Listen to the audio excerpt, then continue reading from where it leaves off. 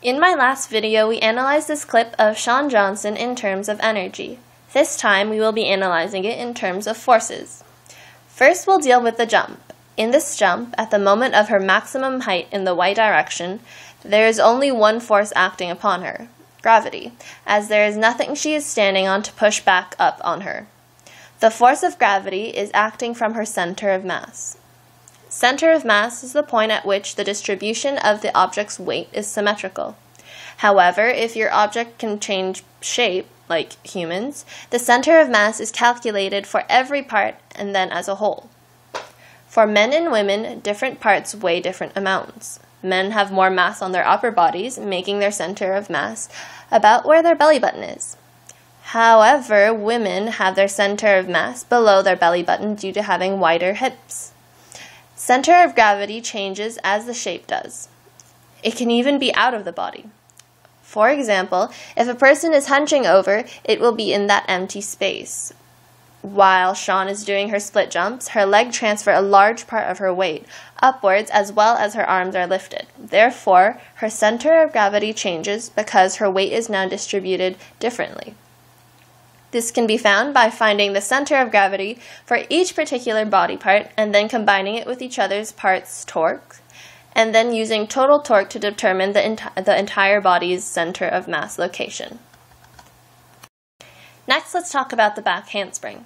In this, she's pushing off the balance beam, which in return is pushing up against her, giving her enough force to start her handspring. As she rotates in the air, she brings her legs back, letting her legs catch speed and momentum. Then, as to not run out of force in the end, she brings one leg forward and curls her body into a tighter position, which makes the distribution of mass relative to the axis of rotation a lot smaller, which increases her momentum even more, giving her enough energy to land the flip. In her second back handspring, she keeps both legs together the entire time, instead of bringing them both together at the end. This keeps the distribution of mass closer to the axis of rotation, giving her more momentum and allowing her to land the handspring 0.2 seconds earlier than the first flip. This can be explained by rotational inertia, which is the measure of how difficult it is to get an object to start spinning. This is directly proportional to mass and distribution of mass relative to the axis of rotation, which is shown in the equation torque equals moment of inertia times angular acceleration.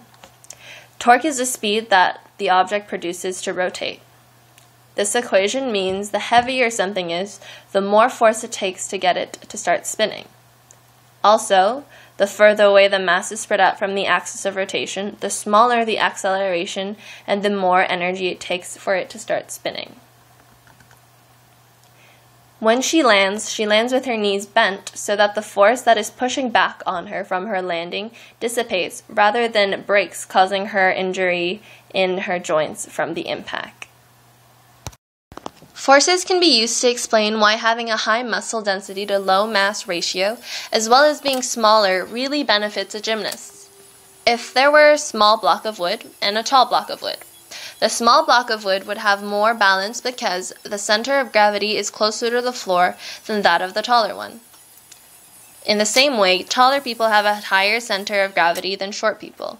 This gives the shorter person an advantage as the lower center of gravity gives better balance.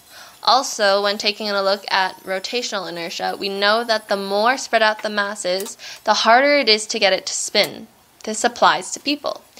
The longer the person is, the more spread out the mass is, needing more force to get it spinning. Also, it's easier for a small person to condense their body so that they can gain more momentum.